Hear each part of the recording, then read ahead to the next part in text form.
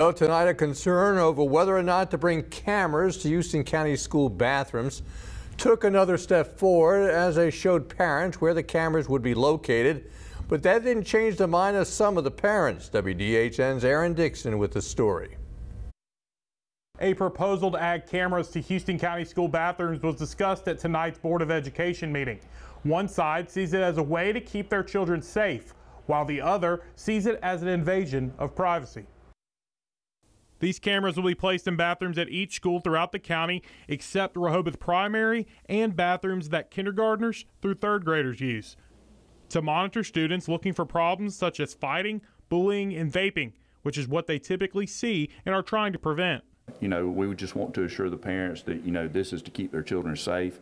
Definitely won't be facing any areas that would be inappropriate. This proposed plan has shown some concern from parents, as they feel this is an invasion of privacy and it's a decision that shouldn't just be made by the school board. I don't believe that the school board should have the sole authority to make those kind of decisions without input from the parents. Any matters regarding safety and security, I think, should have parental consent. These proposed cameras will be placed above the door and will show just the common area. No urinals or stalls. In some cases, depending on the layout of the bathroom, there will not be a camera inside, but outside the bathroom above the door to see who's going in and coming out. Board members add that the cameras will be in a dome and won't be able to be turned away once it's set in place. Tonight, the board showed those in attendance photos to give them an idea of where the cameras would be placed. Most of the parents that we've talked to so far, once we've been able to explain everything and show the pictures, they completely understood. But Baker said that the photos didn't change his stance. No, that didn't change my opinion at all. My stance is still the same. I think it's a gateway for exploitation,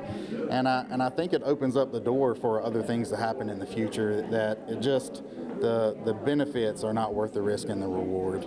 Superintendent White says he knows that parents are not always going to agree with their proposals, but he respects the way Baker expressed his concern at tonight's meeting, as he knows they all have the same mission in mind in doing what is best for their children's safety. Superintendent White says this proposed plan could be brought up at their next Board of Education meeting, where a vote on the topic may take place. Reporting in Houston County, Aaron Dixon, WDHN News for the Wiregrass.